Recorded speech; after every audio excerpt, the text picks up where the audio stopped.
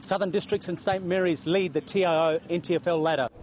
On Saturday, Southern Districts looked too strong for the first quarter, but St Mary's gained the lead in the second, and the rain wasn't helping Southern Districts kicking. In the end, the St Mary's goal in the final quarter sealed the win.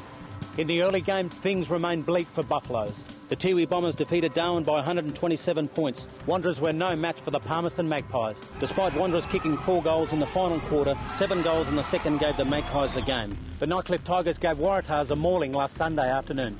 The Tigers were never in trouble against Waratahs on their home ground. You look back over the season, we got a couple of pumpings there from Districts, Palmerston and even Saints, and then have a win again against Waratahs last weekend, which is, they're a pretty good unit.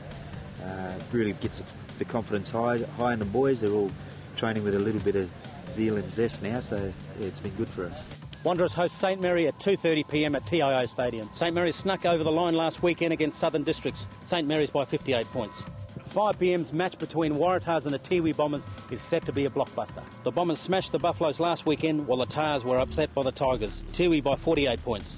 Under lights at 7:30, Nightcliff host Darwin. The Tigers are back from the dead with a strong win against the Tars last weekend. Nightcliff by 60 points.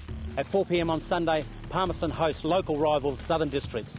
The Magpies have been up and about winning their last 4, but the Crocs might just have the edge over the line. Southern Districts by 16 points.